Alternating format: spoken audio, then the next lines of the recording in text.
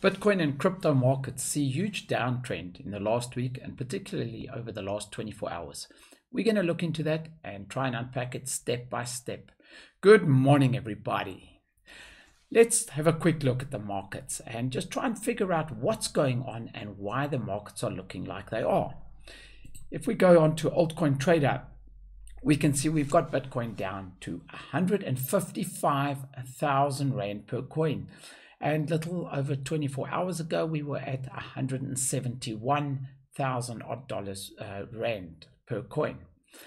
So now there's been quite a lot of news these days in crypto. There's always a lot of news every day, but there's been no significant news, in my opinion, that I've been able to find that has caused a massive downtrend like that. So if we go over to CoinMarketCap, and we start looking at what's happening, it is a sea of red. Everything is down. I mean, Bitcoin is down almost 7%, followed by Ethereum, which is down 13.3%.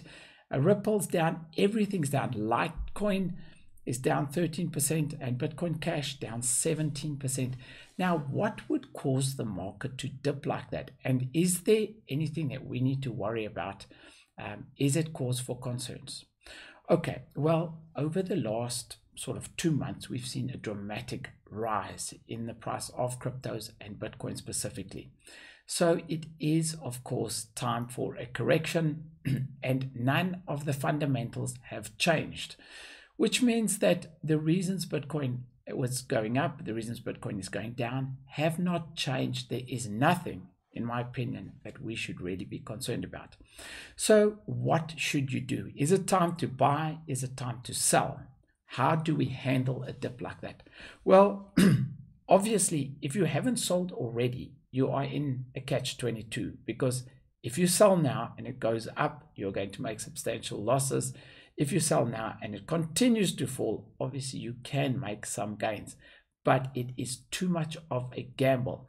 My opinion, and this is not financial advice, the reason you know I'm not a financial advisor is because I'm not trying to sell you some type of insurance policy. Okay, the jokes aside, in my opinion, it is too risky to make a move right now. If you find yourselves in the market, no one has a crystal ball. We don't know if it's going up from here, if it's going down from here. I personally stick to my strategy of Rand cost averaging, hoping that this downtrend will hold at least till the 25th or the 28th, whenever everyone gets paid, so that we can all pick up some crypto at a good price.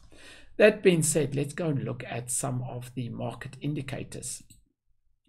So on tradingview.com, we can look at the graph where they give an idea of whether you should buy or sell. And according to TradingView's technicals, they are suggesting a sell at this stage. I don't know if I'm 100% in agreement with that, because I know this market can turn very quickly and I don't want to be caught off guard. Now, another indicator that a lot of people are looking at this stage is the fear and greed indicator. As we can see, people are very fearful in crypto at this time. This site takes a lot of data. They take social media input, they take volume, they take trends in the marketplace, and they try and work that out and just get it to a sort of idea of what the market sentiment is. As you can see now, 13, extreme fear. So, the old saying, it's be greedy when others are fearful, and be fearful when others are greedy. So if you go with those old sayings, then clearly now it is a time to buy. However, I just hold my position in times like this, because I know that a move either way can be detrimental. Well, that's it from me. I hope I've given some type of clarity on what is happening. Guys, remember, the fundamentals are all in place. Nothing has changed. Crypto, in my opinion, is still a very, very solid investment. That's it from me.